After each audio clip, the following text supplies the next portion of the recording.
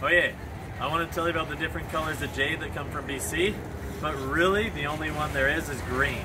There's other things that people say are jade, but they're not. So you've got sillimanite, which comes from the Fraser River. People call it Mutton Fat Jade. Not jade at all. It's an entirely different stone, nothing to do with jade, jadeite, any of it.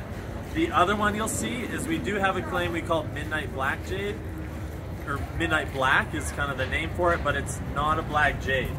This is not from the midnight black area. It's just a really dark piece to show you that our greens can get very, very dark, but no matter what, when you cut them thin and hold them up to light, you'll still see green coming through. Whereas something like a Wyoming black jade, if you cut it thin, hold it up to light, true black. So that's the big difference. So whenever you're looking at BC Jade, just remember, no matter what, the only color we have in the whole province, not just us that mine, but the whole province, is green.